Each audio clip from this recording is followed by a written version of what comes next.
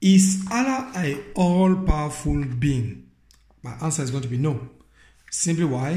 Because if Allah is all-powerful, then Islam is wrong. Let me just write it. If Allah is all-powerful, Islam is wrong. Islam is from the devil. Why? Simply because if Allah says in the Quran, chapter 6, verse 34, says, there is nobody that can change his word. Nobody can alter none can alter the words of Allah, the degrees of Allah. Chapter 6, verse 34, chapter 6, verse 15, 115 says, none can change his word. Chapter 18, verse 27 says, nobody can change the word of Allah. And then random careless human beings are coming. According to Islam, Islam is some Muslim preachers, some Muslim imams are saying that some Christians, they went and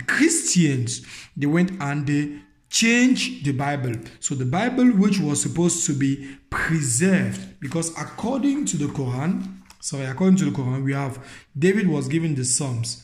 The Psalms is part of the Old Testament. Chapter 4, verse 167, that's the reference for it.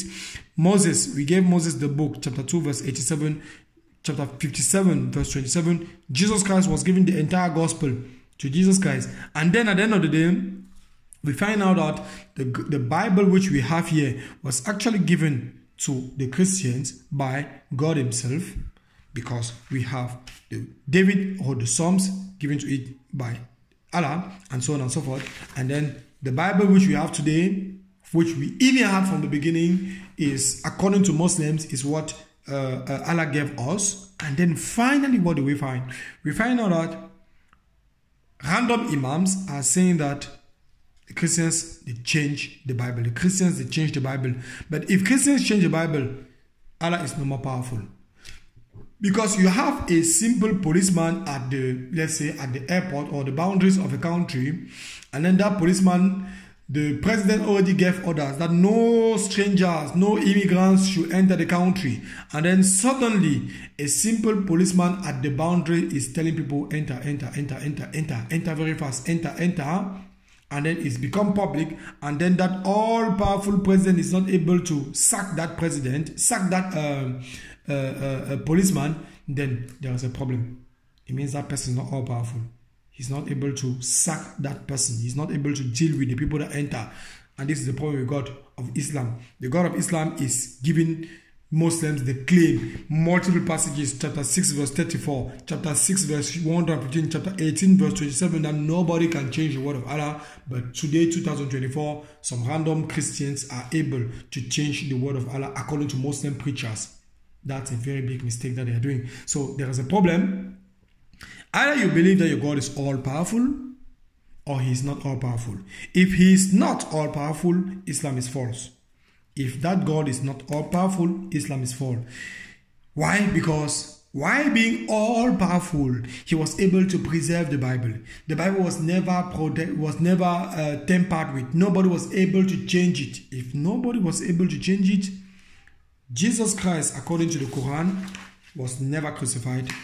He never crucified. He never died on the cross. Chapter 4, verse 157, Jesus was not crucified. Meanwhile, the gospel which was always preserved, the gospel which was never tampered with, because Allah is all-powerful, nobody can change his word. The gospel was given to Jesus Christ, was that crucified, Jesus was crucified, and finally, some random Christians did not change, were not able to change because Allah is all-powerful. The Gospels contradict the Quran because we have multiple references. Matthew chapter 27, Luke chapter 15, Luke chapter 23, Mark chapter 15, and John chapter 19 to this one. And then at the end of the day, all these references are contradicting the Quran. Allah is a false God. In the other sense now, what if it was tampered with? If it was tampered with, and then the Christians, like, they came and manipulated the Bible, and they manipulated the entire Bible and was tampered with and tampered, really, then there is a problem again with Islam. Why? Because the Quran already says in all these passages that I gave you guys, chapter 6 verse 34, chapter 6 verse 115, chapter 18 verse 27, that nobody can change Allah's word. And then the Bible was tampered with, the word of Allah was tampered and changed. It means Allah is no more all-powerful. And if he's no more all-powerful, he is no more God. because somebody tampered with what he said he could not change, and then making Islam to be false. My question to you is, will you decide to leave Islam today? Will you decide to continue living in error, in sin, willfully, with all the knowledge of the fact that all these things somebody tampered with, all from along? Ever since the first verse of this book, there is an issue. Who is in charge of writing this book in the name of this person? Is he the one writing, or is somebody? Praise be to. Is he the one?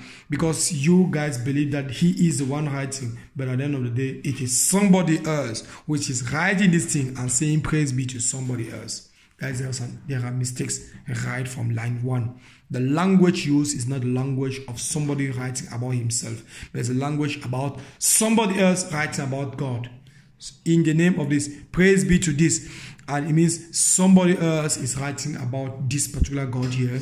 But here, according to all the preface that I read here, it's him himself, the God of Islam, writing about himself and sending you, as he said here, we sent the book, we sent these people, we gave David the Psalms, we gave Moses the book, Jesus was giving the gospel.